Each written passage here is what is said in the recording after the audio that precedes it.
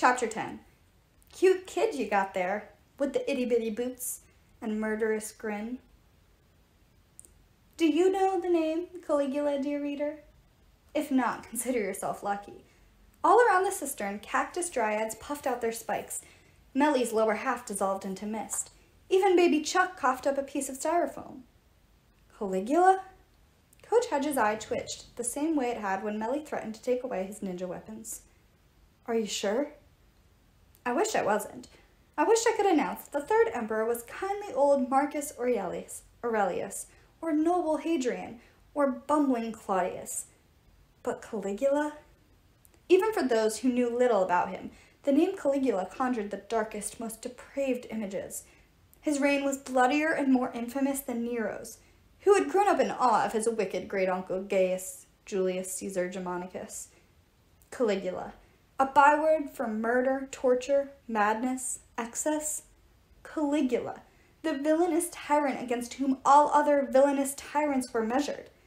Caligula, who had a worse branding problem than the Edsel, the Hindenburg, and the Chicago Black Sox put together. Grover shuddered. I've always hated that name. What does it mean, anyway? Satyr killer? Blood drinker? Boots, I said. Joshua's shaggy olive hair stood straight up, which Meg seemed to find fascinating. Boots? Joshua glanced around at the cistern, perhaps wondering if he missed the joke. No one was laughing. Yes. I would still remember how cute little Caligula had looked in his miniature legionnaire's outfits when he accompanied his father, Germanicus, on military campaigns. Why were sociopaths always so adorable as children? His father's soldiers gave Caligula the nickname when he was a child, I said. He wore teeny-weeny legionnaire boots, Caligae, and they thought that was hysterical, so they called him Caligula, little boots, or baby shoes, or booties. Pick your translation.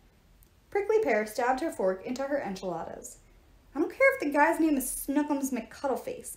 How do we beat him and get our lives back to normal? The other cacti grumbled and nodded. I was starting to suspect that prickly pears were the natural agitators of the cactus world.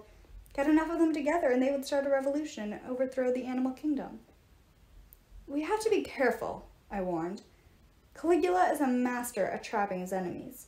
The old saying, give them enough rope to hang themselves, that was made for Caligula.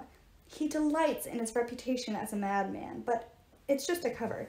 He's quite sane. He's also completely immoral. Even worse than... I stopped myself. I'd been about to say worse than Nero, but how could I make such a claim in front of Meg, whose entire childhood had been poisoned by Nero and his alter ego, the Beast? Careful, Meg, Nero would always say. Don't misbehave or you'll wake the Beast. I love you dearly, but the Beast? Well, I would hate to see you do something wrong and get hurt. How could I quantify such villainy? Anyway, I said, Caligula is smart, patient, and paranoid. If this burning maze is some elaborate trap, part of some bigger plan of his, it won't be easy to shut down. And beating him, even finding him, will be a challenge. I was tempted to add, perhaps we don't want to find him. Perhaps we should run away. That wouldn't work for the dryads. They were rooted, quite literally, to the land in which they grew. Transplants like Reba were rare. Few nature spirits could survive being potted and transported to a new environment. Even if every dryad here managed to flee the fires of Southern California, thousands more would stay and burn. Grover shuddered. If half the stuff I've heard about Caligula is true... He paused, apparently realizing that everyone was watching him, gauging how much they should panic based on Grover's reactions. I, for one, did not want to be in the middle of a room filled with cacti that were running around and screaming. Fortunately, Grover kept his cool. Nobody is unbeatable, he declared. Not titans, giants, or gods. And definitely not some Roman emperor named Booties. This guy is causing Southern California to wither and die. He's behind the droughts, the heat, the fires. We have to find a way to stop him. Apollo, how did Caligula die the first time? I tried to remember. As usual, my mortal hard drive of a brain was shot full of holes, but I seem to recall a dark tunnel packed with Praetorian guards crowding around the emperor, their knives flashing and glistening with blood. His own guards killed him, I said, which I'm sure has made him even more paranoid. Macro mentioned that the Emperor kept changing his personal guard. First, automatons replaced the praetors, then he changed them again to mercenaries and strixes and big ears? I don't know what that means.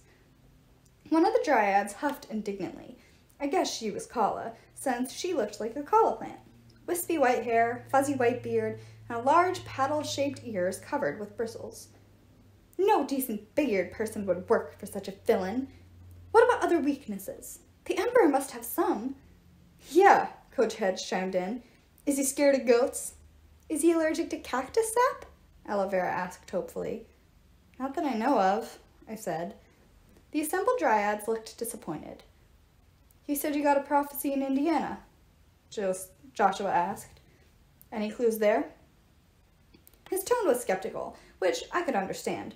A Hoosier prophecy just doesn't have the same ring to it as a Delphic prophecy.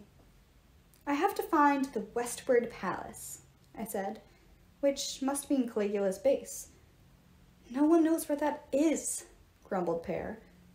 Perhaps it was my imagination, but Melly and Gleason seemed to exchange an anxious look. I waited for them to say something, but they did not. Also from the prophecy, I continued, I have to wrest from him the crossword speaker's breath, meaning, I think, that I have to free the Erythrian Sibyl from his control. Does the Sibyl like crosswords? Reba asked. I like crosswords. The oracle gave her prophecies in the form of word puzzles, I explained, like crosswords or acrostics.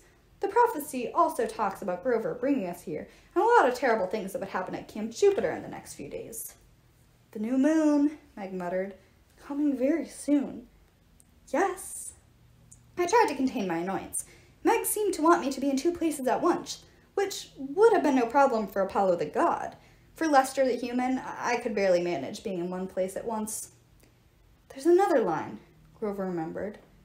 Walk the path in thine own enemy boots. Could that have something to do with Caligula's booties? I imagined my ginormous 16-year-old feet crammed into a Roman toddler's military-issued leather baby shoes. My toes began to throb. I hope not, I said. But if we could free the Sibyl from the maze, I'm sure she would help us. I'd like to have more guidance before I charge off to confront Caligula in person. Other things I would have liked? My godly powers back. The entire firearms department of Macro's military madness locked and loaded in the hands of a demigod army. An apology letter from my father Zeus, promising never again to turn me into a human. And a bath. But as I say, Lesters can't be choosers. That brings us back to where we started, Joshua said. You need the oracle freed. We need the fire shut off. To do that, we need to get through the maze, but nobody knows how. Gleason Hedge cleared his throat. Maybe somebody does.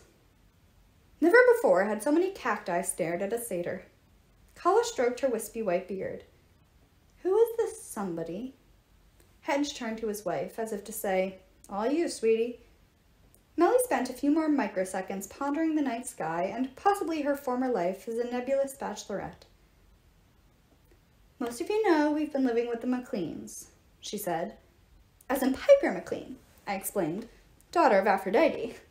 I remembered her, one of the 7 demigods who had sailed aboard the Argo II.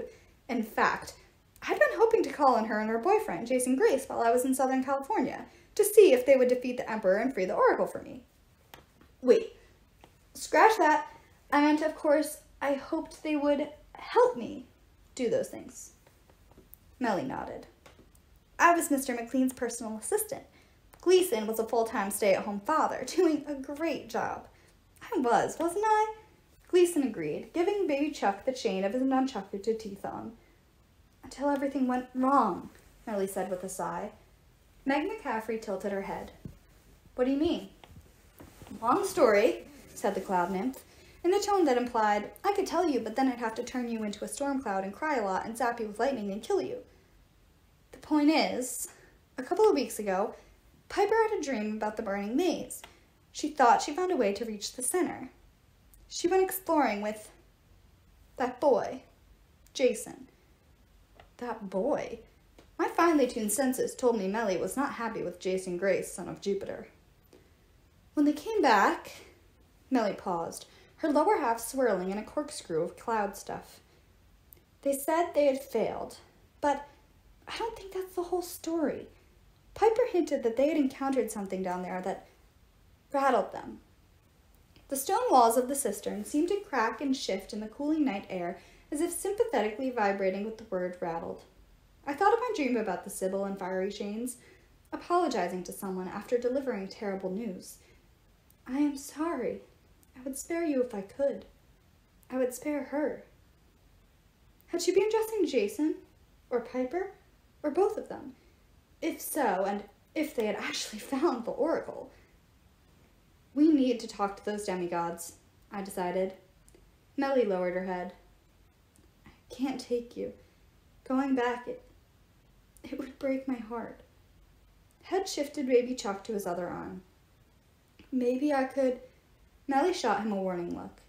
Yeah, I can't go either, Hedge muttered. I'll take you, Grover volunteered, though he looked more exhausted than ever. I know where the McLean house is.